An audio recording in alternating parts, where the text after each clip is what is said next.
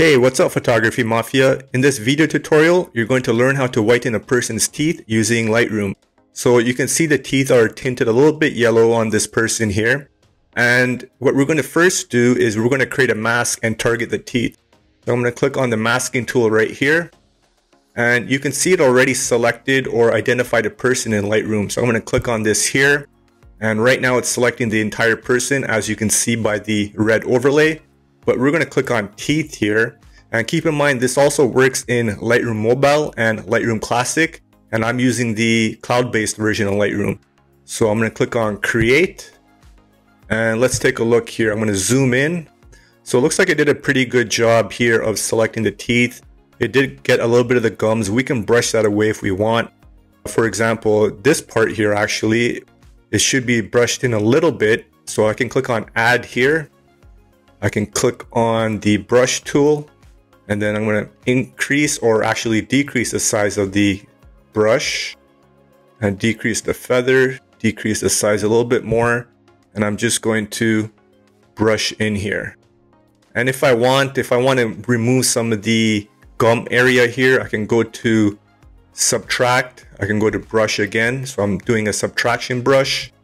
I'm going to increase the feather this time, and I'm going to decrease the flow, and I'm just going to brush this a little bit away, a little bit of this away.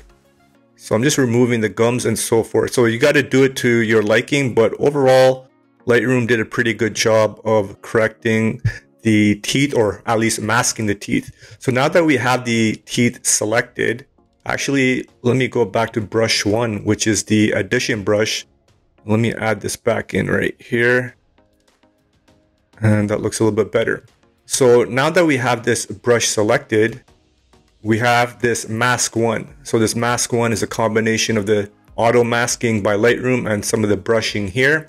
So I'm going to go to this preset, and I'm going to select whiten teeth, and voila, the teeth is whitened now.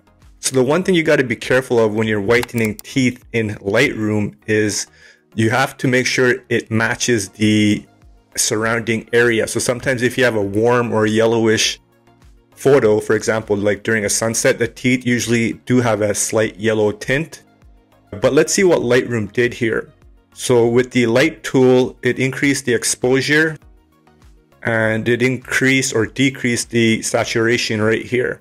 So it affected the light and the color panels, and I'm not too sure if it affected any other panels.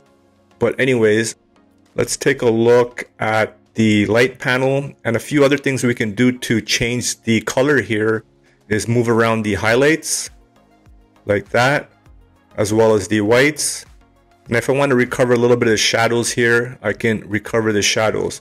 So let me go back and zoom out here. Let's take a look at the before and after.